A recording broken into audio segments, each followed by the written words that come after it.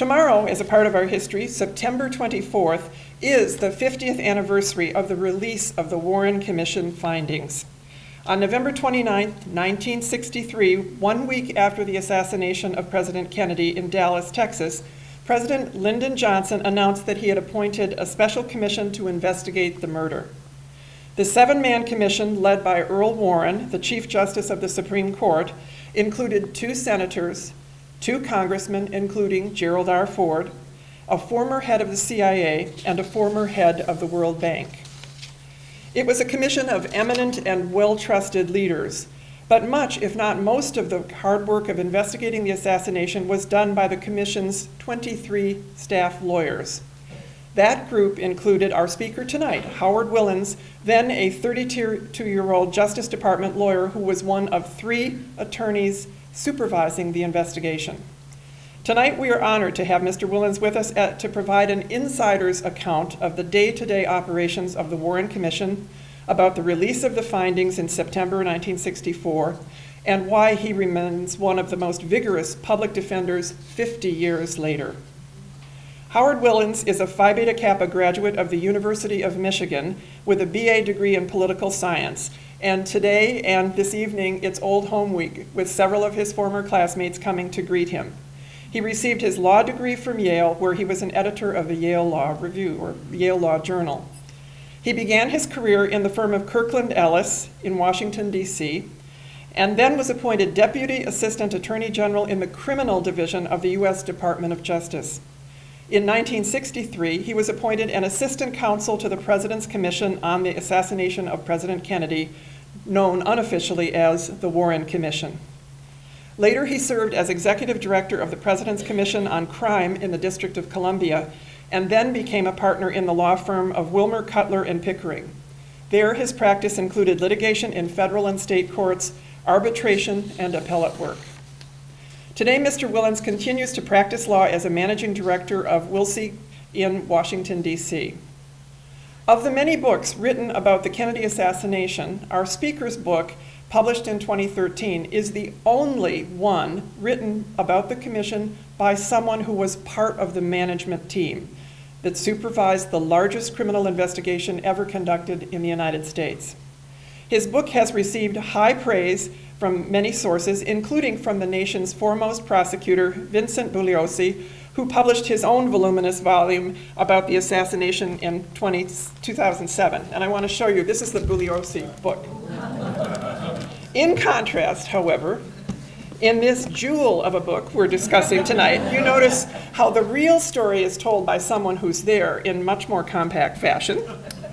But Bugliosi said, finally, Willens' book is the much-needed book on the Warren Commission. While the rest of us who have written about the commission were only peeking in, Howard Willens was there, a principal architect of the very history we could only write about. Now, with his precise and very discerning pen, he has written an unimpeachable authority about what actually happened. Please join me in welcoming Howard and his wife, Deanna, back to the University of Michigan and to the Ford Library.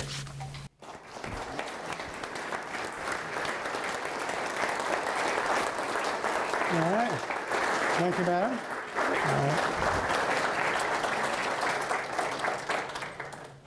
Thank you very much, Elaine, for that gracious introduction, and it's always a pleasure to come back to Ann Arbor, even when the football team is not doing very well. Today, I will be talking, as you know, about our experiences on the Warren Commission when we were charged with investigating the assassination of President Kennedy. Of all the people that were shocked and staggered and fearful at the time of this event, and I'm sure there are many in the room who were, we should think for a moment about Lyndon Johnson, who under these circumstances ascended to the responsibilities, the duties of the presidency of the United States. And the first thing he did was to call J. Edgar Hoover and say, please undertake a complete investigation of all the facts relating to this assassination. The president hoped that the thorough investigation that he anticipated from the FBI would provide the facts on which any prosecution of Lee Harvey Oswald and any associates or other assassins would be helped by that evidence. He had to re-examine the situation, however, 2 days later, when Jack Ruby killed Lee Harvey Oswald under the most unspeakable of circumstances in the basement of the Dallas Police Department, surrounded by policemen and the press. Ruby jumps forward out of the crowd, fires one shot into the stomach, which is not usually a fatal shot, I'm told by my son, the doctor. At that point, Johnson had to reconsider the facts as to how to handle this public crisis. With Oswald dead, there would be no trial of Oswald and his associates. That has been the case in the 3 previous examples of presidential assassinations in the United States. How then were the facts to be developed in a way that might engender some degree of public acceptance and put the conspiracy theories, which are already mounting and with the hour, to rest, if that ever could be done? So he decided that he had to appoint a presidential commission in order to delay, if not defer, for a long period, the kind of competing investigations that were being considered by the state of Texas, the District of Dallas, and committee members in both the House and the Senate who were eager to conduct hearings with respect to the assassination of the president and the subsequent murder of the alleged assassin. As you can imagine, 4 investigative bodies seeking access to the same witnesses, the same physical evidence, and competing for headlines would have been a truly chaotic experience in the United States. So President Johnson rejected his previous conclusion that the matter should be left to Texas, and he appointed a commission. And of course, Chief Justice Warren was among the most respected people in public service in the United States, and reluctantly agreed to assume this duty. The Chief Justice knew that on 2 previous occasions when acting justices were asked to do public jobs, like prosecute criminals at the Nuremberg or investigate Pearl Harbor, that the appointment and use of justices in those non-judicial assignments had proved to be divisive within the court. So he was reluctant to take the job. He turned it down once when it was offered by the Deputy Attorney General and the Solicitor General, but LBJ persuaded him otherwise. The president wanted to have a substantial congressional representation on the commission for 2 very obvious reasons. First of all, if you had leading members of Congress on the panel, it would ensure that their brethren back in the House and the Senate would not conduct investigations during the work of the Warren Commission. And secondly, it was hoped that having men of this stature and experience and judgment, that the final result or recommendations of the commission would win acceptance. 3 of these 4 members of Congress quickly acceded to LBJ's request. Senator Russell turned him down flat. Senator Russell and Johnson were close colleagues in the Senate. As his biographer, LBJ's biographer, has said recently, they agreed on everything except race. In any event, Senator Russell was a mentor to now President Johnson, and said that he detested Chief Justice Warren, he abhorred Chief Justice's liberal opinions, and he could not abide working with such a liberal, misguided figure in American jurisprudence. President Johnson pleaded in terms of their long personal relationship. He invoked his loyalty requirements. He invoked the public interest in having the senator serve on the panel, and Senator Russell was adamant. And finally, Johnson said, Mr. Senator, I'm sorry, you must serve. I have already announced it to the press.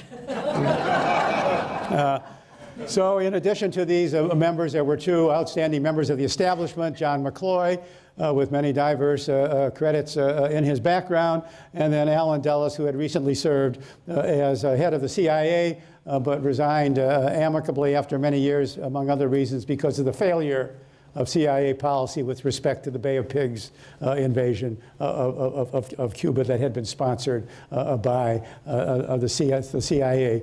The members of the commission had two immediate assignments, and they met for 3 times in December of 1963. First they had to decide generally what their function was. Were they going to review reports from the federal government agencies, the CIA, the FBI, the Secret Service, simply review those and improve or modify or amend and then endorse conclusions from those investigative agencies, or were they going to conduct their own investigation to produce the facts on which they would make their own independent judgment? And they did decide, based on their early discussions and review of some of the preliminary reports coming to them from the agencies, that the agency work was neither complete, accurate, or useful. So they committed themselves to a separate investigation, and to that extent they needed to have a staff. And so one of the first decisions they made was to hire as General Counsel J. Lee Rankin, who had served for 8 years in the Justice Department under President Eisenhower. He had at first served as head of the Office of Legal Counsel, a challenging assignment that one participant in this audience also served for a while in later years. And then he became Solicitor General of the United States, who argued regularly before the Supreme Court. In that capacity, he became known to the Chief Justice, and in part it was, as my wife has commented, because Rankin was often arguing for positions that the Chief Justice approved of. And in any event, he was widely respected and took on this duty. The first 3 meetings of the commission were attended by Acting Attorney General Nicholas Katzenbach. He was not officially acting, but he was in fact acting because Robert Kennedy withdrew from any active participation in the department with respect to the investigation of the assassination of his brother. So Nick Katzenbach was invited by the commission to attend their first meetings. He made it clear, however, that the Department of Justice, as a prosecuting entity, had no further responsibilities in this matter. It was up to the Warren Commission to decide how to conduct the investigation and what conclusions to reach. Apparently, at the last meeting on December 16th, after Rankin had attended for the first time to meet his new client, Nick Katzenbach said that he thought he could find a warm body among the 5,000 lawyers in the department who could be of assistance in setting up the commission staff and organization. I was the warm body who was volunteered by Nick Katzenbach. Luck does play an important role in one's career, and this was one of those assignments that, of course, no young lawyer or aged lawyer could resist. And so when I showed up at work on December 17th, 1963, I was called into the office of my boss, the Assistant Attorney General in charge of the Criminal Division, Jack Miller, and told that I had been volunteered, would I accept the assignment. I told Jack that, of course, I would accept the assignment. Having been in the military, I knew what volunteering meant as an enlisted man. Let's make that clear. And so I got my hair cut, and I went up to visit with J. Lee Rankin and the Chief Justice. The Chief Justice was as impressive as his picture shows, and he made clear in this initial interview with me that he would welcome my assistance in getting the organization of the commission put in place. But he wanted to make it clear that he wanted to have lawyers working on the commission staff who were from outside the government, who were independent, who would bring their backgrounds and their independent judgment to bear on these critical factual and policy issues. And so with that, I said, of course, I would serve in whatever capacity he wished. And from that point on, I began to work on a full-time basis with J. Lee Rankin, who made it clear a couple of weeks later that despite what the Attorney General, what the Chief Justice had said, that Mr. Rankin would like to have me help him out on a full-time basis, and I did that for the next 9 months. The next appointment was Norman Redlich, a professor of law at NYU, who Lee Rankin had come to know in New York City, where Mr. Rankin went to practice law after leaving the Justice Department in 1961.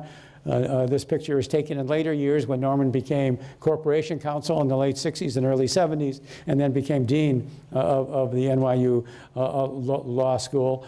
And as it happened, it became clear over time that Lee Rankin was looking to Norman and me unofficially as his deputies. We had no different titles than the other assistant counsel but he was asking me to help deal with the agencies and help move the paperwork around. I was the bureaucrat on the staff, and Norman was there for special projects, the first of which was to prepare for taking the testimony of Marina Oswald in early February. We had to have a plan of some kind, and based on work that had been done in the criminal division before I joined the staff, we basically divided the work up into 6 areas. The first area would look at such matters as how did this trip come to be? What was the purpose of the trip? Who was going to attend? What kind of protective measures were in place? What were the obstacles that one had to deal with in terms of security?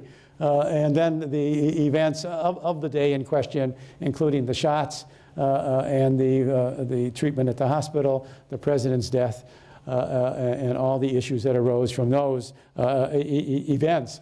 The second group looked at the alleged assassin, and there was no other suspect at the time, but it was made clear that the people looking at Oswald's implication were obliged also to look for associates, any evidence of rifles on the scene other than his rifle. In other words, develop the case with a view toward examining whether Lee Harvey Oswald was the assassin, was he one of several assassins, and provide the factual basis on which the commission could make its judgments.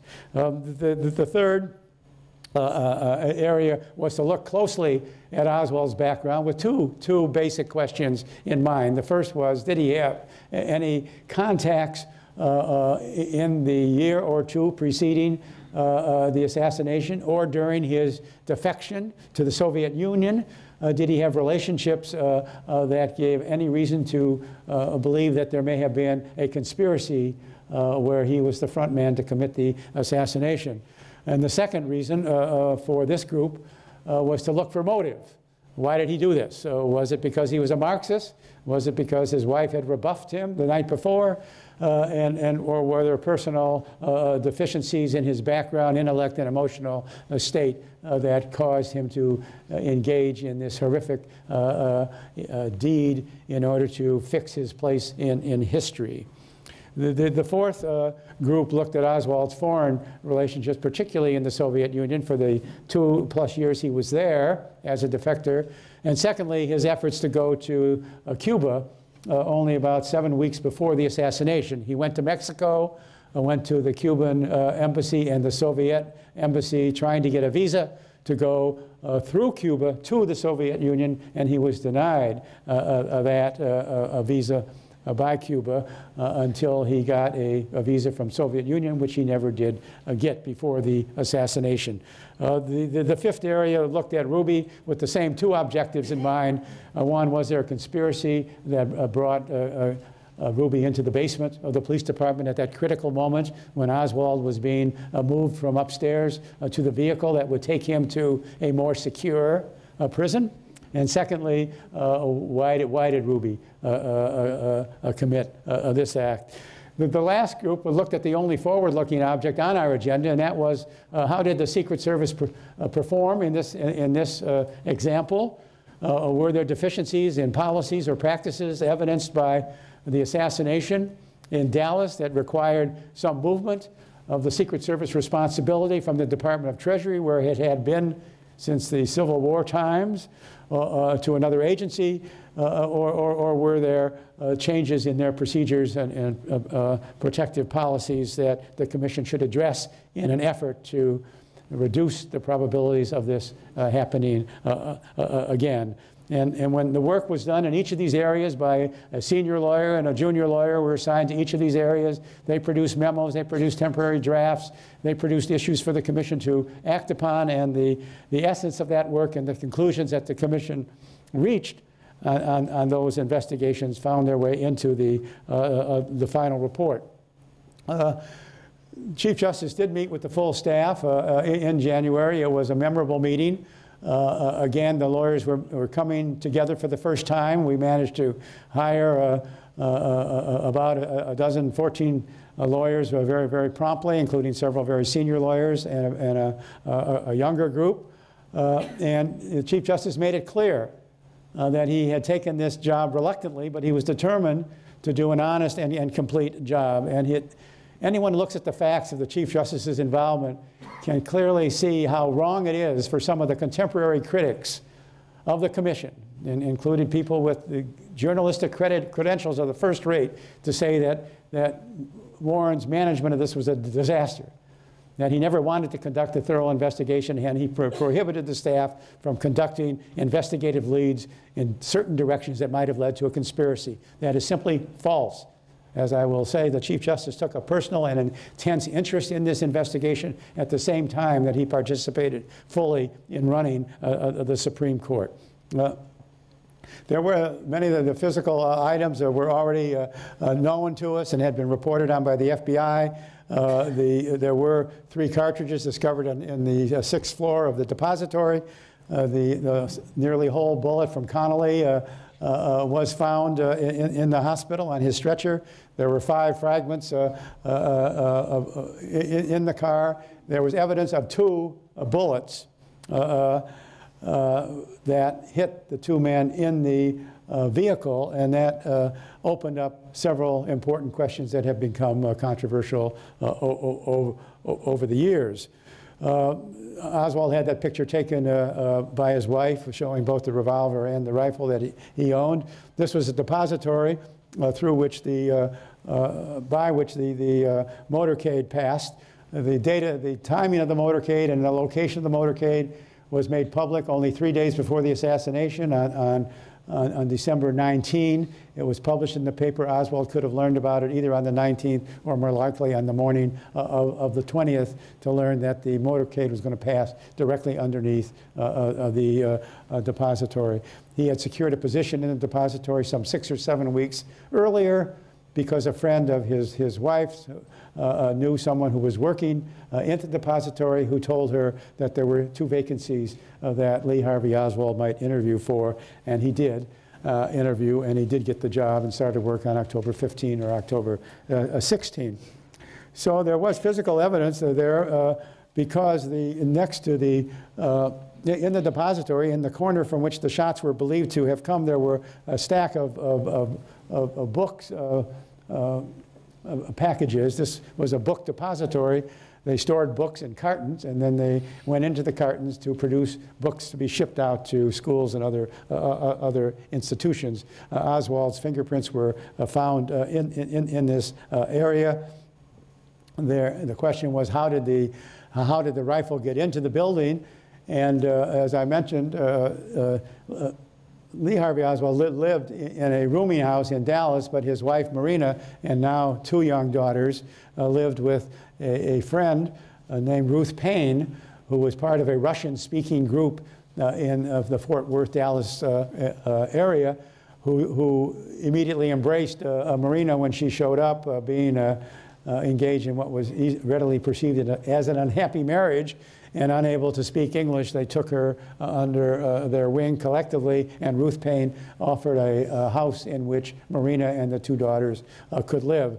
Oswald typically visited his wife over the weekend, and he had his neighbor, who was the one who knew about the job that he ultimately took, who drove Oswald to work regularly on Monday morning, and then brought him home on Friday afternoon for the weekend with his family. But on Thursday, the 21st, Oswald asked Fraser if he could ride home on Thursday night with Fraser and return the next morning. And Fraser agreed, and when Oswald turned up the next morning, he had a brown package, carrying a package which he told Fraser and Fraser's sister, who saw the package, that he needed curtain rods for his rooming house apartment. And that proved to be false. Once the bag was discovered and examined, it was shown to have evidence of being the place in which the rifle was contained and carried into the building. You know, one of the other pieces of physical evidence that was of importance was the pistol, which was found on Oswald's person when they arrested him in the theater. And he had, after the assassination, Oswald had left the depository. He was the only employee of the depository who left after the assassination. He explained later that he left because he thought there that there would be no more work. There would be no more work to be done that day. He had no obvious plan for escape. He took a bus that actually took him back toward the depository. Then he got out of the bus, got a taxi cab to take him to deposit him at his house, but he didn't stop in front of his house. He had the driver stop a block away. He went into the house, changed his jackets, and got his revolver. He had only $13 in his pocket. He had left $170 and his ring, a wedding ring, on the dresser in his wife's bedroom back in Irving, Texas. So there was no evidence of a plan to escape. And there is we didn't know where exactly Oswald was going to go, but we did plot out a route that took him in a way where he eventually was stopped by a patrolman named Tippett. There were eyewitnesses to this assassination, 7 or 8 people who saw the rifle extended from the 6th floor of the depository, and some of them saw it actually being shot, and a few of them saw actually a slight white man using the rifle. Not one law enforcement person on the scene saw the window from which the shots were directed at the presidential limousine. So the physical evidence that mounted was very substantial, but the most important part of the Commission's investigation was to secure sworn testimony.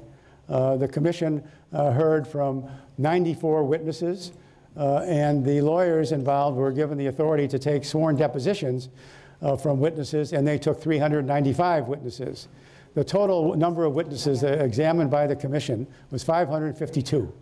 And it was based on that sworn testimony that the Commission reached its conclusions. The first of the witnesses was Marina Oswald, and of course the key issues there were, was she a Soviet agent to begin with? And secondly, did she know about her husband's intentions with respect to the president, and did she play any role in aiding and abetting his attempt to kill the president? In fact, she had already lied to the investigative agencies on 2 important issues. She denied that she knew that her husband went to Mexico to seek a visa to go to Cuba some 7 weeks before the assassination. She also denied that she knew that her husband had tried to kill retired General Edwin Walker in Dallas 6 months before the assassination in April. So the question before the Commission and the staff and everyone who was interested in this critical witness was, well, will she now tell the truth? And how will she act under cross-examination by members of the Commission? She appeared on 3 occasions before the Commission members, and she was the subject of 1 deposition. There was a lot of controversy among the staff and the members of the Commission as to how vigorously Marina Oswald was questioned, and some complained she wasn't being questioned with sufficient rigor. But by the time the investigation was over, I think most of the members of the Commission and the staff were satisfied that she was not an agent. She really had played no role in the planning of the assassination. They had a very difficult marriage. She was asked by Senator Russell, well, was he a good husband or a bad husband?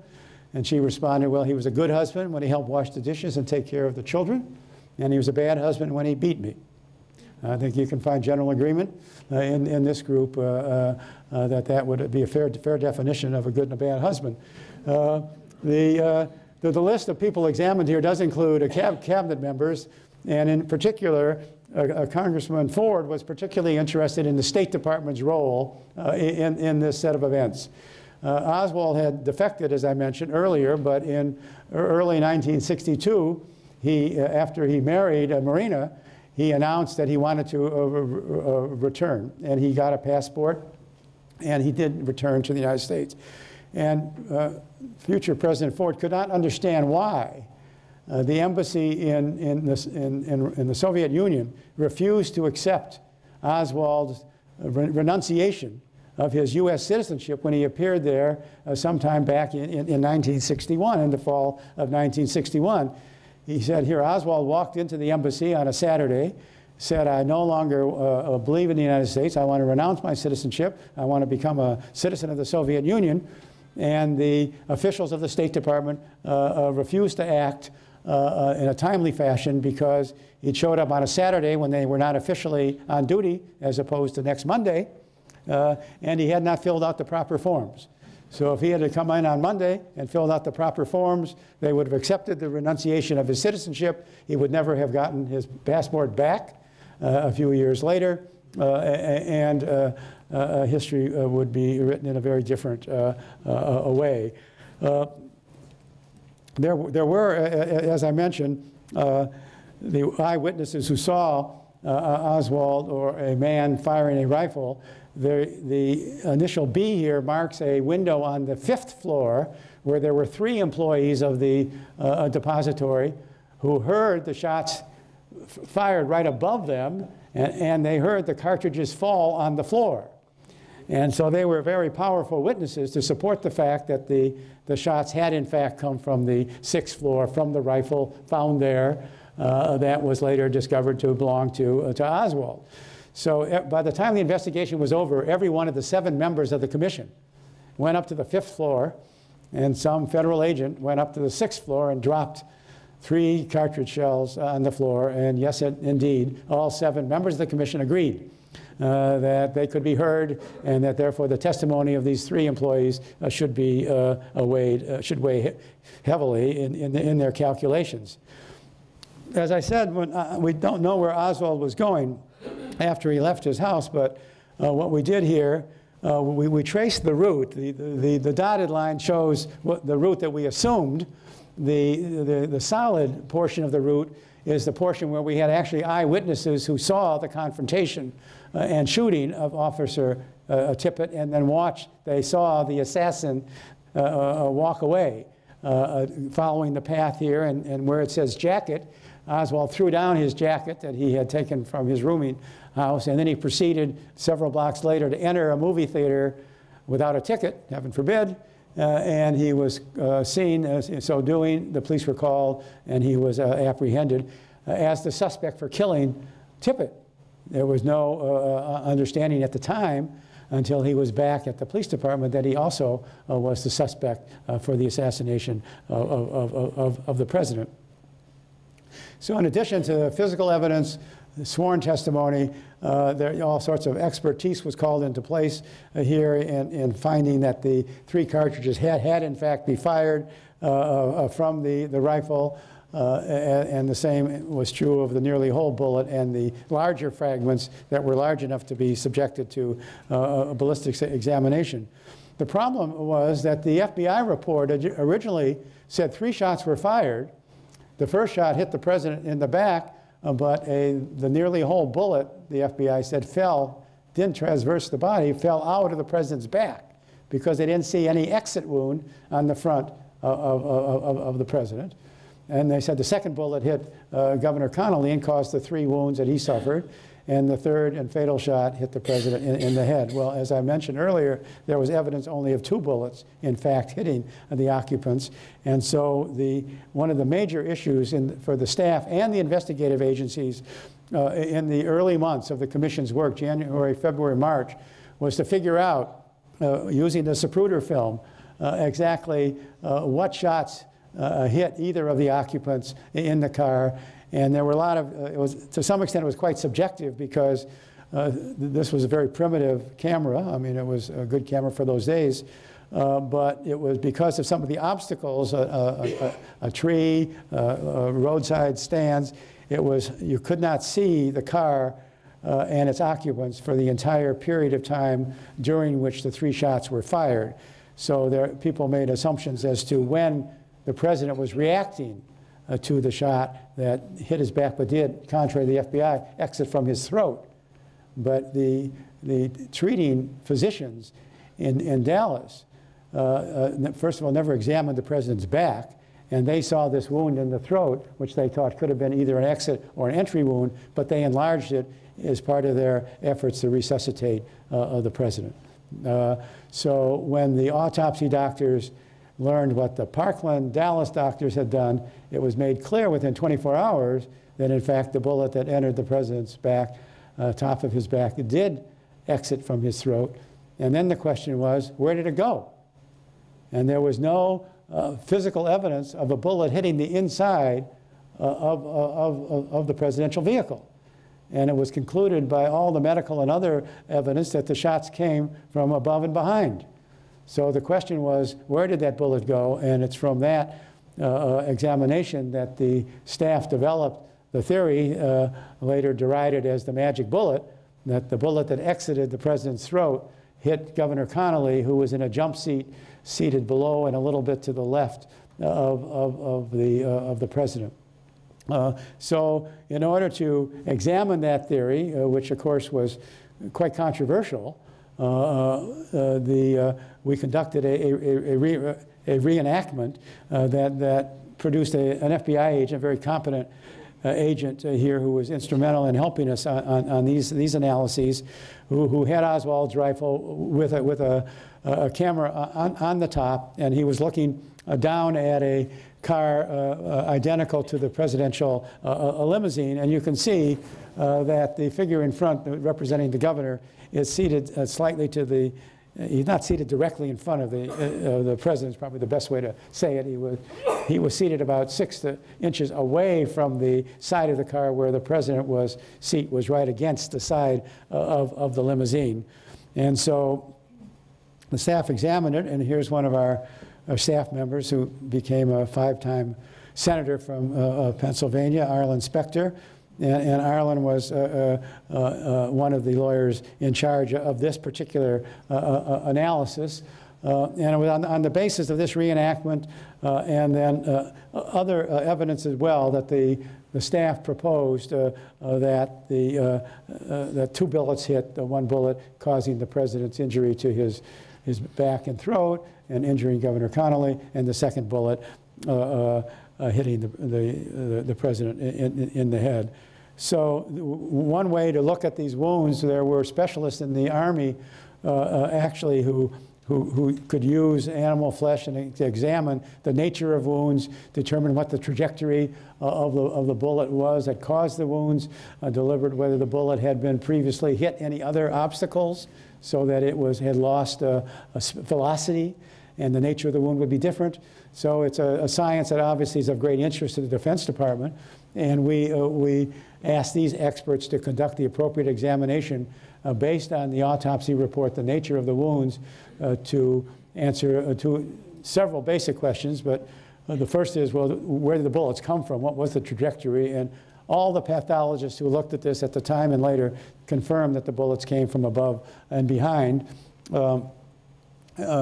as evidence here. And then the more controversial issue is whether the one bullet did hit a governor. All the wounds that Governor Connolly suffered, there was a wound to his back, his chest, then it hit his wrist, and it ended up with in a minor wound in his thigh, and that was the nearly whole bullet that lost sufficient grains, but did commit these injuries. So the question was whether the bullet that hit Connolly was the same bullet that exited the president's throat. And the evidence, as the evidence mounted, it seemed to the staff and the majority of the commission that the single bullet theory was the only logical way to explain the nature of the wounds and the absence of any other evidence in the car that the bullet that exited the president's throat hit any part of the interior of the vehicle. We had handwriting experts look at some of the critical documents involved to confirm that Oswald had in fact ordered the rifle and the revolver. And also, after he made the attempt to kill retired General Walker, he actually had written a note for his wife anticipating that he might either be killed as a result of this attempt or apprehended. And he told her what jail he would be likely to be held in, what bills needed to be paid, money that he had left for those domestic purposes. And we had those notes were not completely destroyed. And we had the pictures that you've seen and the notes that did tend to confirm that Oswald did have a capacity to take human life, and he had tried to do so unsuccessfully 6 months before the assassination of President Kennedy. There's a lot of talk about Oswald being an agent of one agency or another, or perhaps a foreign government. And the thought was, well, where did he get the money? I mean, if he was an agent, would he have been compensated for his services to assassinate the president, or was he doing it, out of charitable instincts? And we hired some FBI agents, IRS agents, to look at the money that he expended and earned during the period from the time he returned to the United States in about June of 1962 until the assassination in November of 1963. And the agents estimated that he would have $164.10 in his possession at the time of the assassination. In fact, he left $170 at home with his wife, and he had $13.87 in his pocket. So there was a controversy within the staff as to whether this was so precise and so close to being accurate, completely accurate, that it would not be believed. And some of us argue just the contrary, that that's the purpose of this kind of a financial examination. And the key thing is that there was simply no spare cash. I mean, there was no income here that he was secreting away for his retirement or trips to Cuba or whatever. So I think this effort to kill Walker did evidence that he planned it very carefully. He had no associates at all, no escape plan, and he left these notes. The local police department had not solved this murder attempt. There was a mangled bullet that they didn't know had any evidence as to where it came from. No one had seen Oswald commit the task or the attempted assassination. And so it was only after the assassination of President Kennedy and these materials in Marina's possession came to light that the local law enforcement people realized that Oswald had been the man who tried to kill General Walker. Ruby wanted very much to have a polygraph examination. The Chief Justice went down to take his testimony, accompanied with Arlen. And Ruby had consistently said that he had no associates. He had no plans to kill Oswald. He was caught up in the moment. He always carried a revolver with him, as well as thousands of dollars of cash. He was running 2 strip clubs in Dallas, was well known in the police department. There never was a clear indication of how he got into the basement. There was no policeman that said they saw him going into the basement, of course, but it clearly was a disastrous failure of police security in trying to move Oswald from one jail to another. Eventually, the Chief Justice did agree to having Ruby take a polygraph examination. It showed no evidence of deception, but the commission did not rely on the polygraph examination despite its apparent validity, because they all knew, and Hoover advised they should not rely because it still was not a completely proven investigative technique. So one of the important things that we developed in investigating Ruby, for the 2 months before the assassination, the goal in Area 5 was to find out who Ruby was talking to in person, in phone, where was he traveling, who were his associates, was there anything in the 2 months preceding the assassination that suggested that Ruby was being hired or would have been receptive to a proposal that he go into the police department and kill Oswald. And so what we developed from our facts was that we looked very carefully at what Ruby did on Sunday morning, the 24th. And Ruby lived with a man named George Senator, and Ruby gets up at around 8:30 and 9 o'clock. George had left, and Ruby had breakfast. He got a call from his housekeeper, who asked whether she should come, as she usually did on Sundays, to clean the apartment. And I just learned recently that, in fact, the housekeeper thought that Ruby sounded so strange that she decided she didn't want to go do her job that day. She was going to call later in the afternoon and see whether he wanted her to come. So then he got a call from an employee who lived in Fort Worth but was working at one of his clubs in Dallas. Her name was Little Lynn, and she called to say that she had showed up on Saturday evening, not knowing that the nightclub had been canceled for the evening because out of deference to the president's assassination. And she said she needed $25 for rent and for food. And so Ruby said that he would go send her $25 by money order, Western Union. So he gets in the car a half an hour or so later. He has 7 dogs that he regards as members of his family. He took his favorite dog named Sherba, gets in the car with his cash, with his revolver, and heads for Western Union. He waits patiently in line at Western Union. He buys a money order for $25 to send to Little Lynn. At 11:17, there's a stamped receipt. He leaves the Western Union office, looks down the street. A block away is the police department, and he sees a crowd. Now Ruby and everyone else in the world knew through a public announcement that Oswald was going to be moved no later than 10 o'clock on Sunday morning. So everyone who wanted to see the movement of Oswald and take pictures, you know, was going to be there at 10 o'clock. But Ruby sees there's still a crowd, so he said, well, maybe he hasn't moved. So went on to see what was going on, walks down the back, the driveway where he was going to be removed, and shoots Oswald 4 minutes after the receipt at the Western Union.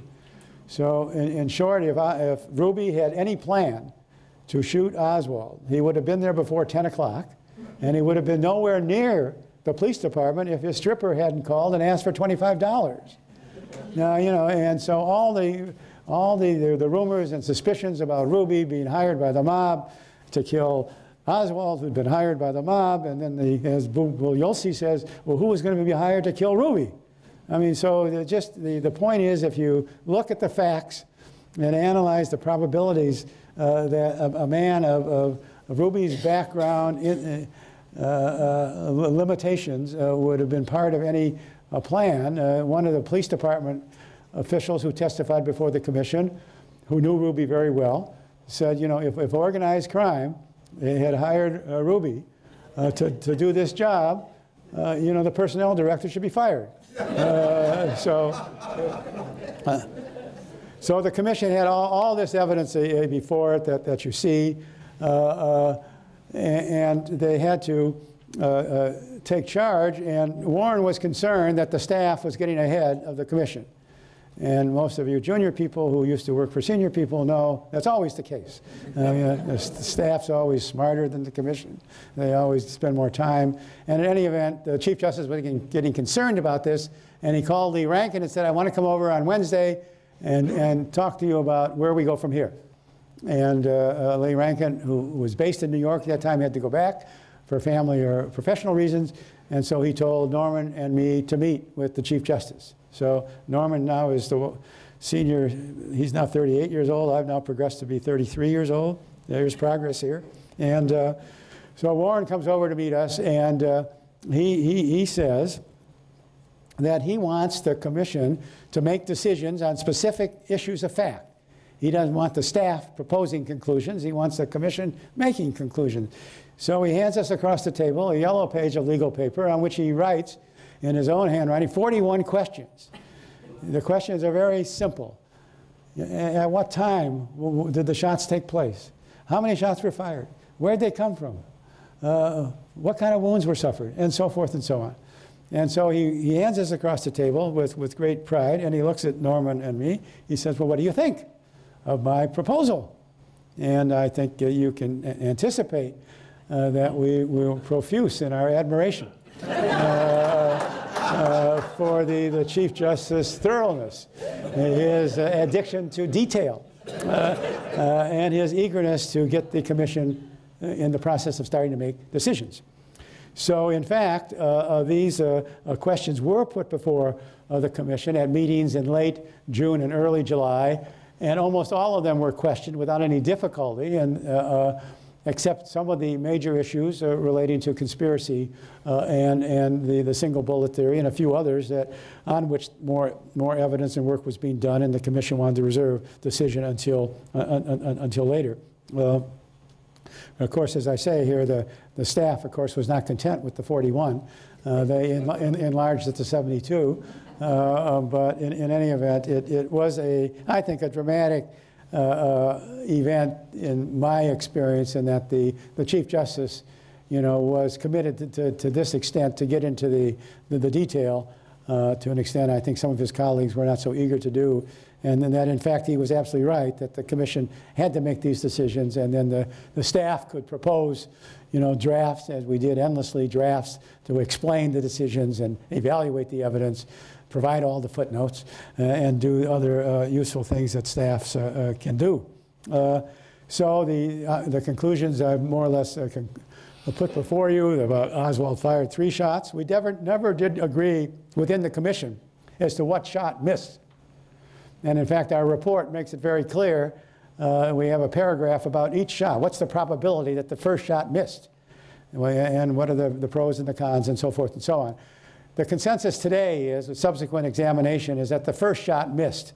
And although you might say, as I think I probably thought at the time, well, that's the easiest shot, because it was closer. It was closer to Oswald's sight in the window as the limousine went down the road. But the fact is, when you think about it and look at it, the vehicle was going across the window. It was a moving target, which made it more difficult, because once the car was going down this road, this incline toward the overpass, Oswald could rest his rifle on top of those cartons, and he basically didn't have to really move at all, because he had a downward trajectory. And everyone who's handled a rifle who goes to the scene agrees that the rifle shots were very easy, particularly with a scope at the distance involved. So the conclusions did affirm the single bullet theory, that he killed Tippit, that Ruby fired the shot, and there were no evidence of conspirators. Come back to that. The last issue I have not mentioned, and that is that the commission did worry a good deal about the protective measures that had been in place. We had a bureaucratic conflict with the Secretary of the Treasury, a very talented Wall Street financier named Thomas Douglas Dillon, who was Secretary of the Treasury at the time, who basically did not want to give the commission the internal evaluation of how his agency had performed. And so we had to come at it in a rather circular way. We eventually learned enough to conclude that the Secret Service procedures were seriously deficient, and it was another case which you may provide for some reflection here. We found out for the first time during a hearing that 8 or 10 of the Secret Service people on the White House detail were out drinking the night before. And this was a clear violation. That has happened again, you will remember. That was clearly in violation of the Secret Service regulations, and the Chief Justice was very patient but very firm in talking to Rowley, called Chief Rowley, head of the Secret Service, about why didn't you sanction these individuals for violating the regulations? And he said, because it would mean that for all history would then assign to them and their families the responsibility for the assassination, and he didn't want to do that. So Chief Justice didn't agree with that assessment, but the Commission's report was critical of the performance of the Secret Service, but they did not see that they could achieve anything by simply moving it to another organization. And they did reach a conclusion that the FBI had known so much about Oswald, about his defection, about his return, about his communication with the Soviet embassy, about his trip to Mexico City to try to get to Cuba and perhaps the Soviet Union, that he was a sufficiently questionable candidate that they should have informed the Secret Service about him in advance of the motorcade. And Hoover testified under oath that that's preposterous. We had no responsibility to do that. We didn't think he had any capacity to engage in a violent act. So the point about conspiracy findings is that people are saying, well, you don't have no evidence. The Commission could not say there was no conspiracy. The Commission said there was no credible evidence that produced by its investigation that supported the existence of a conspiracy, and they recognize that there would be subsequent investigations. And there have been many investigations of key issues that the Commission considered. There was a lot of complaint that the Commission failed to publish the pictures of President Kennedy in his injured form, and did not make part of the public record the x-rays that were taken of him at the time. The autopsy report was part of the public record. The autopsy doctors testified, as did the Parkland hospitals. But there's a lot of controversy about the adequacy of the autopsy and whether, in fact, the bullets did come from above and behind and so forth and so on. So the Attorney General, Ramsey Clark, in 1968, decided to ask a panel of 4 pathologists to look at it, the materials, all the raw materials. They did, and they confirmed the conclusions reached by the Commission. The Rockefeller Commission, where the executive director was David Bellin, a member of the Commission staff, a University of Michigan graduate. And they looked at several specific allegations where it had been alleged that members of the CIA were either present in Dallas or had conspired with the assassin, and all of those were unsubstantiated. And they convened their own panel of pathologists. Another 4 or 5 pathologists looked at the autopsy materials and reached the same conclusion that the Clark group had and that the Commission had. The Senator Church Committee was the first committee to disclose publicly that the CIA had engaged in a campaign over at least 4 years, from 1960 through 1963, to assassinate Castro. And no one from the CIA had informed the Commission staff and members, except for Dulles, about this activity. And the Church Committee also looked at the way in which the FBI and CIA had assisted the Commission, and they concluded that both agencies had failed to give the Warren Commission access to all of their informants and expertise involving Cuban exiles, involving the assassination plots, and the Senator Church did specifically, his committee went out of the way to say, we're not reinvestigating the assassination, but we find nothing in our investigation to indicate that there was a conspiracy, but we have concluded that the Commission did not get the support from the federal agencies that President Johnson had mandated to be provided to the Commission. So when we come to lies and omissions here, we see 2 very memorable figures. CIA Director Helms here testified before the Church Committee, and later on before another congressional committee I'll mention. And he basically said, I was not obliged to provide the Commission with information about the assassination plots because all I had to do was answer their questions. In other words, I sat down with this man on more than 2 or 3 occasions, and so he's basically saying he had no obligation to volunteer the information. If we had asked specifically, well, were you engaged in assassination plots directed at Castro, he suggested under oath that yes, he would have answered truthfully. Of course, I doubt that. So in any event, I mean, he was a very highly respected intelligence community, but he definitely took a very strong view that he was going to protect those secret activities and keep them from coming into the public domain for as long as possible. And that they managed to conceal this from public scrutiny until 1976.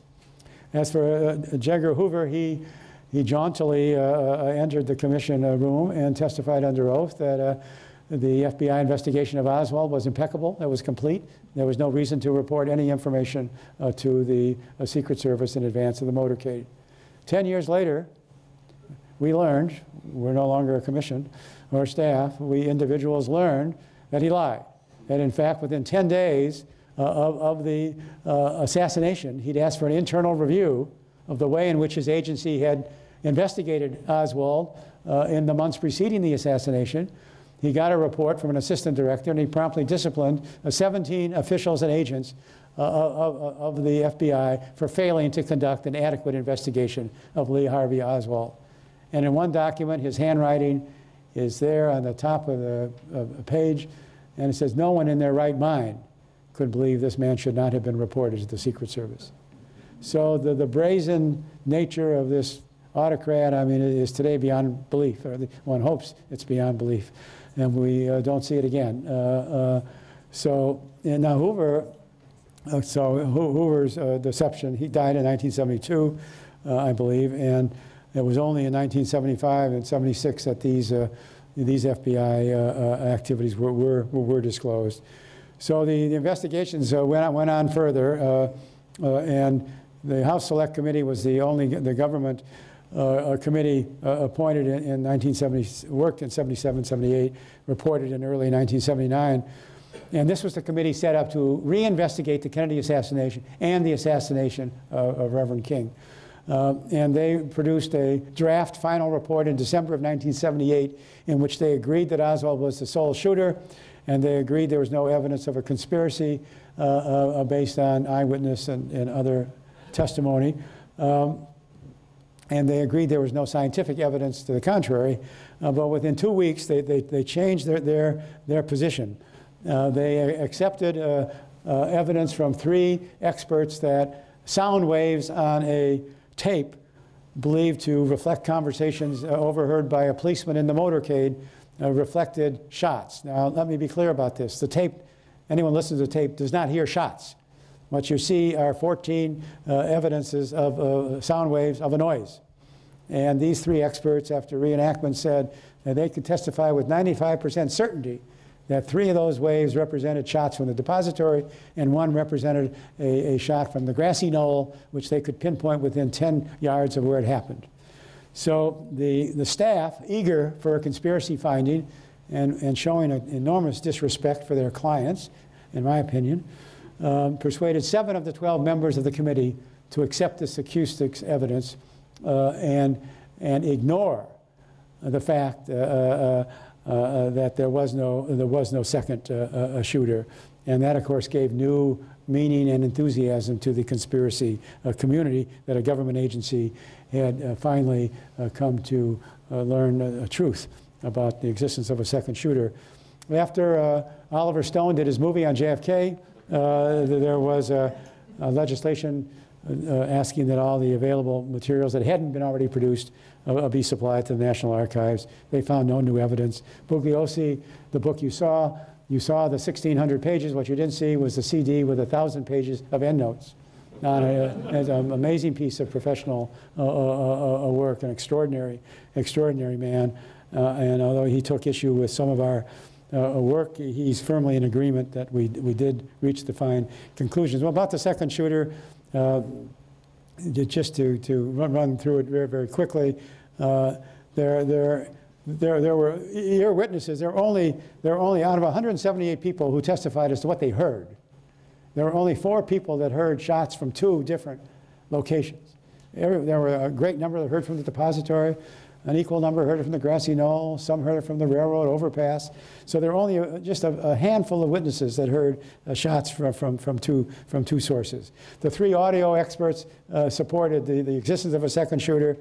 The National Academy of Sciences appointed a commission of 12 physicists headed by a Nobel Prize winner from Harvard who looked at the tape, analyzed the sound waves, other evidence, and concluded that the sound waves on which the 3 experts had relied in fact reflected noises that took place 60 seconds after the assassination.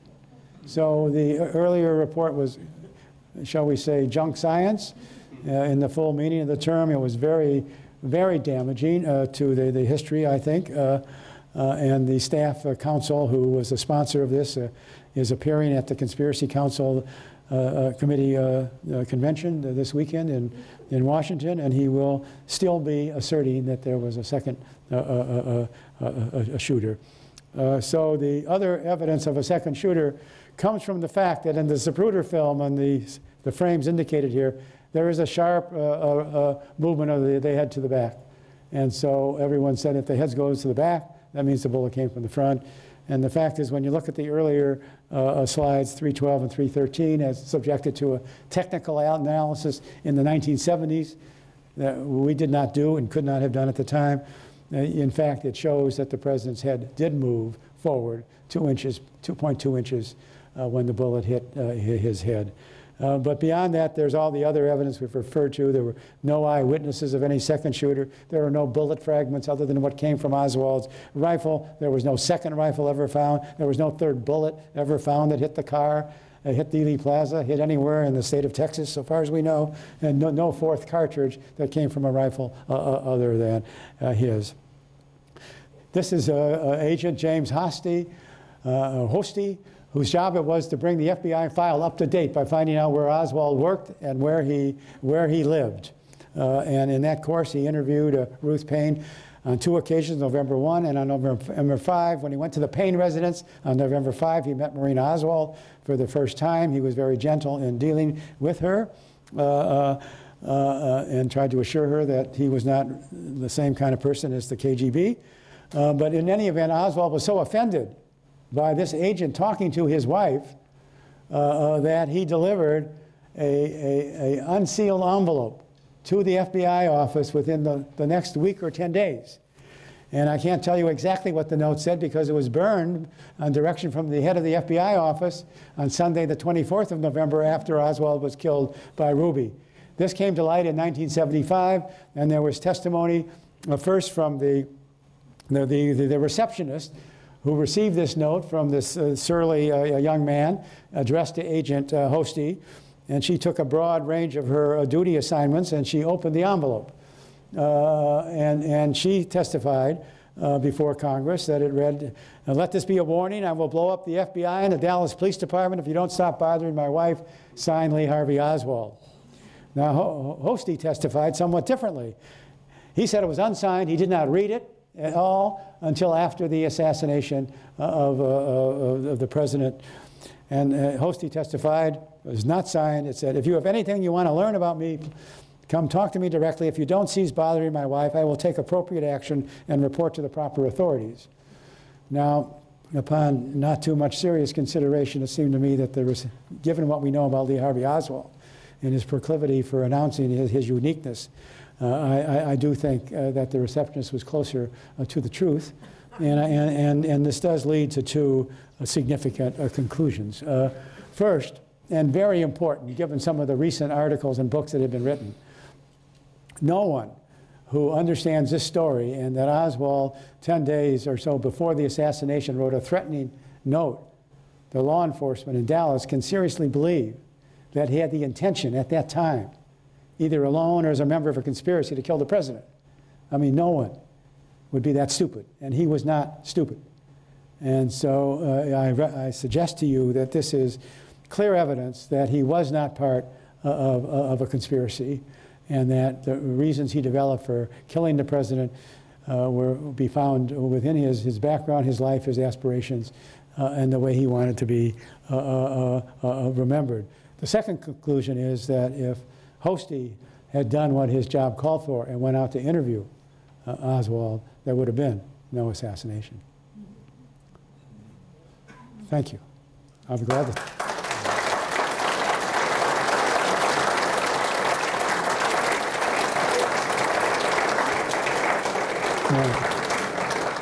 I know I've overstepped my time, and I can claim it was technical difficulties that forced me to do that, but that would not be completely true. I'd be very receptive to questions. I'd love to have questions. So if there's conspiracy theorists in the group, please let me hear from you. Any questions? Yes, sir. Oh, there's someone back here. Okay. I was very interested in your reaction to Governor Connolly's testimony, and also how the commission, if I'm characterizing it incorrectly, please do so, watered down or compromised in out deference to Connolly in pursuit of unanimity. The commission produced a compromise statement on the single bullet question. Obviously, Connolly has, at least in video that I've seen, remained strong in regard to that. Was there any effort in questioning, I guess part of it is just asking about questioning style, to say, Governor Connolly, have you considered that in the moment of that you might be mistaken? Was that kind of nudge ever part of dealing with witnesses? Yeah, well, if the staff had had the opportunity, it would have been more than a nudge. I mean, Governor Connolly, you know, was the governor of Texas. Damn it, he wanted his own bullet. You know, and in fact, there are rumors that at various points later in life, he might have conceded some flexibility, but I think your reading is more correct, that he did stick with it. And in fact, it's not, as the discussion has continued, it's completely, the single bullet theory is completely consistent with his recollection, which that he heard a shot, and then he turned around, and he was shot. Now, and so as I've said, the consensus is that the first shot did miss, so he turned around. So the only real question is, well, how did he get wounded then? You know, if the first shot missed, and there was no bullet that hit him fresh, so to speak. And that's why, again, the question is what happened to the bullet when it came out of the president's throat. So I think there was a majority of the commission knew that the facts and the expertise supported the single bullet theory. At the time, we all disagreed with the Chief Justice's desire to purchase unanimity at the cost of, shall we say, a confused effort to deal with the issue. There were at least 2 and maybe 3 members of the commission that did not want to offend Governor Connolly. Now, most of the write-up, you know, indicates that, in fact, the single bullet theory has been accepted by all the experts who looked at it, including 19 pathologists over the years. There's only one who still dissents from it. He's going to be featured at the conspiracy convention this coming weekend. So Governor Connolly just could not be persuaded, and even though, as is clear from the medical testimony and the wound examination, that his wound would have been more extensive and serious if it had been a pristine bullet. So even, you know, he didn't even want to, you know, to say that he was in good fortune because the president had been wounded in advance. In any event, there were nudges, there were efforts, there were complaints. We have to live with what was done. And in retrospect, I can see why the Chief Justice valued unanimity, because if he'd handed President Johnson a report from which 2 or 3 members dissented because they didn't want to insult Governor Connolly, what would President Johnson have to do? And how would Governor Connolly have reacted? And how would the public have reacted to what would have then been a highly divided commission on a critical issue? So in retrospect, you know, I can see why the Chief Justice did what he did, and it may have been the wisest of decisions. If I can, as a quick follow-up, one of the things, unless I missed it in your book, that a lot of the critics of the single bullet theory talk about that bullet cannot do as much as it did, Kennedy and Connolly, and still be in that good of a condition. You adequately, I think, talk about the trajectory is possible from Kennedy to Connolly, but I don't remember you addressing or answering the argument that that bullet, after doing all of that, should not look like it did. Well, right, that's fair. One of the problems with that, and a problem that I contribute to, is that the picture of that bullet in my book, and it's commonly used in exhibits, doesn't show where the missing grains are. They're from the end, not from the body of the bullet seen from the side. And there were sufficient grains missing from that bullet, about 3 grains, that could account for all the wounds. Now, something that's been discovered, although this is controversial, is that there were grains, allegedly, of this bullet found in Governor Connolly's wrist. Now, that's been faulted by some of the critics, and it may be the technology isn't good enough today, or then certainly, to prove that. But the point is there were fragments in the wrist, and some effort has been made to link those grains to this bullet. But the more important response to you is there were sufficient grains missing from that bullet that were found elsewhere to permit the bullet to create the damage it did. And principally it's because it didn't hit strong muscles or bones in traversing the president's back, neck, and then the parts of Connolly's body that it impacted. But you're right, that's one of the major issues. That's the answer. And you know, one has to say, well, if it wasn't that bullet, what was it? Where was the bullet? You know, they still have to answer the question, what happened to the bullet when it left the president? And they have to answer the question, there's no evidence of a third bullet that hit Connolly as in a pristine form. So the problem with the conspiracy theories generally is that they pick on something like this and say, Therefore, your report is trash. It's wrong. You didn't accommodate this, and they haven't thought through the implications of the point that they're making. Thank you.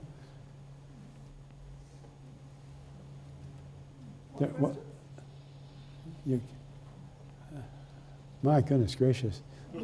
By all means, then you ought to go home. All right. Well, there's someone running for the... I'm sorry, but thank you. This was very interesting. I loved being here. I forgot to see on the list, or I forget now, whether or not Jackie Kennedy was called as one of the witnesses. And then also, what lessons have been learned by any of the Secret Service right now based on what you saw happening actually immediately in Dallas by handling of the Dallas police, the Texas police, as opposed to federal officials? Well, yes, Jacqueline Kennedy was interviewed by the Chief Justice with J. Lee Rankin present and with Robert Kennedy present in her apartment. And it was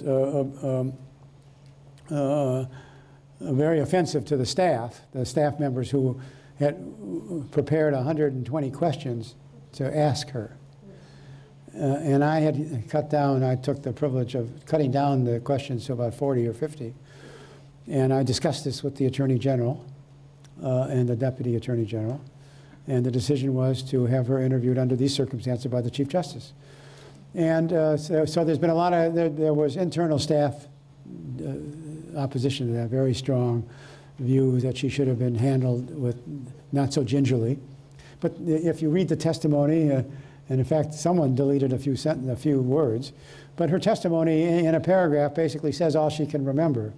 And once you've heard about pieces of her husband's brain falling all over her and see her stained coat, and she doesn't remember crawling off the back of the car for whatever reason she was doing. And so, you know, you can read that as a human being and say, that's enough. But, you know, prosecutors are prosecutors, and it may be that a different set of investigators in a different time would have pressed her more fully. But it's my judgment that there wasn't much more she could recall that would have been of any significance to our investigation. I mean, this was not the job of the Warren Commission to, you know, report people's innermost feelings at the moments of tragedy in their personal life. But that may be an old-fashioned view, too. As to the Secret Service, I can say nothing that's very informed or useful. I see what they have done, and now that they're part of the Homeland Security. I think trying to put 27 different agencies under a single federal department, based on my limited experience in government, is not going to produce more efficient management. And each of those departments is still regarding itself as has different traditions, different training, different weapons, different rules. And it may be that they got a little bit more money as a result of our work. But whether the culture's changed, it would seem from some evidence that it hasn't changed. But now a woman's in charge, so we can expect miracles in the near term. Let's hope so. Yes, sir. Okay, I've got a two-part question. First of all, can you speak to the, I guess it was the 2% referenced in your book about the evidence that didn't make it into the Warren report? And then can you also talk about the sealed documents from President Kennedy that are still sealed, and what's the purpose behind that, and what's the long-term? No, that's a good question. Thank you. The 2%, well, the Chief Justice took a step that I just learned about, actually, when I was researching this book. In January of 1965, he learned that the National Archives was not doing what the Commission wanted the archives to do, and that was to process all the materials that the Commission generated and provided to archives and get them into the public domain as quickly as possible. And the archives was not doing that because they had a practice of not producing any investigative reports from the FBI or any other agency without approval of the investigative agencies. And so once the Chief Justice talked to the President, President Johnson issued an order directing archives to depart from their customary practice and start processing Warren Commission documents. So by the time of the hearings in 1992, when the JFK Records Production Act was passed, and the hearing at which I testified, there were only 2% of the Warren Commission materials which were not in the public domain. And those were all allegedly national security documents. The real problem on disclosure was that the House Select Committee had not disclosed any of their records since their 1977-78 investigation. So there were tens of thousands of documents generated by that investigation, and so it needed a federal law to get those to be disclosed. About what's being still withheld under the Act, nothing can be held beyond 2017 unless the President personally says the national interest justifies retention. I hear there are about 2,000 documents overall that are still not available. I see no reason for that. I mean, the only, I wish they all had been made available earlier. The only serious concern I can see, and it becomes less persuasive as the years pass, is that some of these protected documents may reveal names of informants who still have families that might be subjected to retribution if the names were advanced. In other words, there may be some legitimate intelligence interest, but I think it's so difficult to conjure them up at this time that I think that a general policy releasing everything would be the preferred policy now. But you know, even if everything were produced now, people are still going to say, well, there's some being withheld. I mean, there's never going to be a level of confidence, you know, unfortunately, that, you know, what the government says is going to be accepted as true on a matter of this importance and sensitivity. Sir. Yes, Mr. Willens, can you hear me? Yes, I can hear you. Okay. Thank you for your talk, and thank you very much for writing your book. And thank you for your service on the Warren Commission. I'm personally a strong believer in the lone assassin conclusion, and I'm a great admirer of the Warren Commission. One of the aspects of the investigation which remains a bit mysterious to this day is perhaps the motivation of Lee Harvey Oswald. The commission was so busy dealing with the enormous number of factual questions that the motivation may have been set to one side.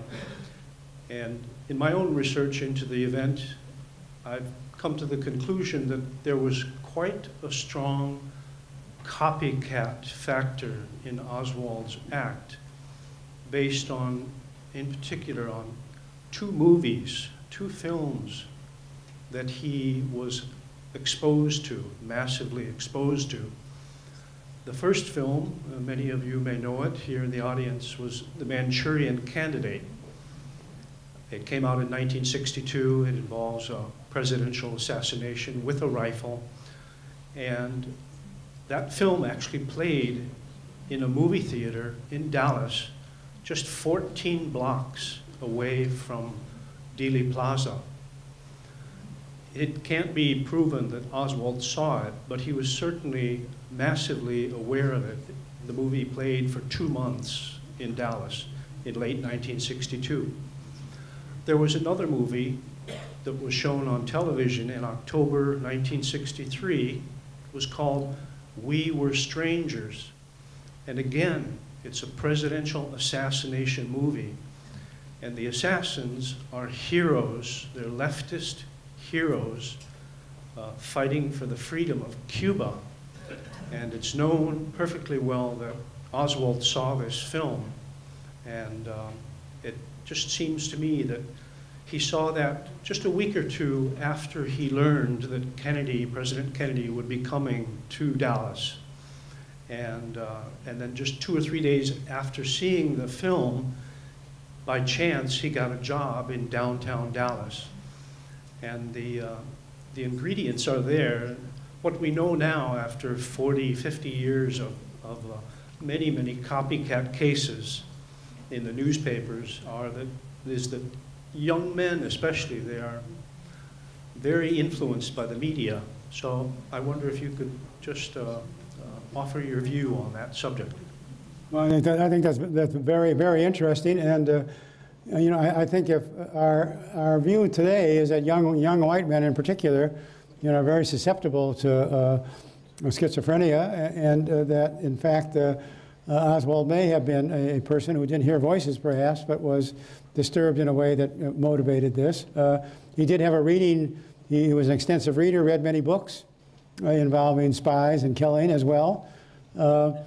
I think we did have 3 psychiatrists sit down with us and review everything that he wrote and talk about the factors in his life, his upbringing, his moving, his very possessive mother, his alienation to no male in his life, and his truancy as a youngster in New York City, his sense of isolation and insignificance, all of which may have contributed to this desire that he had to demonstrate in some dramatic and way that he was what he thought he was, an extraordinary human being who could reshape history. Bugliosi addresses the motivation problem in an interesting way. He points out that Oswald really respected President Kennedy. We all knew that at the commission time from his wife. So why try to kill a fascist, General Walker, on the one hand, and then try to kill President Kennedy, you know, a liberal president on the other hand? And Bugliosi looks at the fact in Oswald's diary that he basically finds equal faults with capitalism and with communism, and that he feels there has to be some new form of government, and that a representative of either form of government is to him a symbol of that government which he detests, and he detested the United States. And so Bugliosi suggests that use of the word representative suggests that to Oswald, President Kennedy, however nice or idealistic he was a representative of the United States, which he thoroughly detested. There are others who focus on the events just 3 days before the assassination, where he had a serious dispute with his wife about his using a false name to get a rooming house in Dallas. He wanted to make overtures. He invited her to move with her and the children to a house in Dallas to live together as a family, and she turned him down. And the next day he asked Mr. Fraser to drive him home early so he can get the rifle for Friday. So I have no firmer answer. I think, you know, you're absolutely right. He was aware of some of that. He heard Walker speak too, and he told his wife that as far as he was concerned, if Hitler had been shot, it would have spared people a lot of hurt and the Holocaust and so forth. Yes, ma'am. You spoke to this already, but I didn't quite understand your answer. In the Oliver Stone movie, they showed repeatedly the film, and they showed his back and to the left, back and to the left, and they repeated that.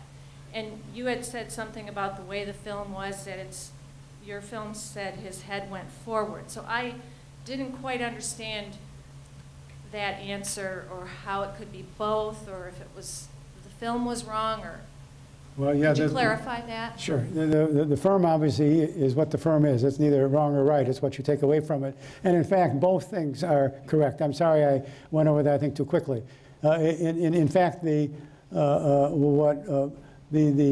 close examination of the film in the middle 1970s demonstrated that when the bullet, looking at frames 312 and 313, 313 being the film where the head is shown to be shattered, you can look at those two frames under close examination of the original frames from this Bruder film and determine that the head did move forward 2.2 inches. Then, in the succeeding 5 films, there was a neuromuscular reaction when the second bullet hit his spinal cord and his nervous system, and it jerked the head back strongly. It lasted for five frames. So it's the going backwards that people said it had to be from the front. The wound evidence suggests that it couldn't have come from the front because the injury would have been entirely different. So that's what I'm saying, that in fact it proved the head did go forward. And what people don't realize is that a bullet is really a very light instrument, even if it's moving at a considerable velocity, and that in fact a shot from the front would not have produced the significant movement that's reflected in those 5 frames. So that may be more than you wanted to know, but that's sort of where it comes out. Thank you. So much. A little bit on a different.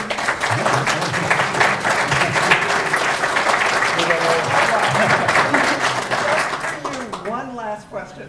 A little bit on a different theme. Could you just talk a little bit about what it was like to have such an important position at such a young age and what it's meant for your career and aspirations since then?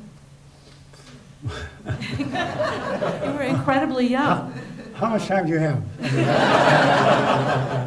No, let's put it this way. It was an extraordinary assignment. I did my best, and I worked with a very talented group of people that has produced senators and judges and law professors and deans of law schools and otherwise very successful people, and indeed the president.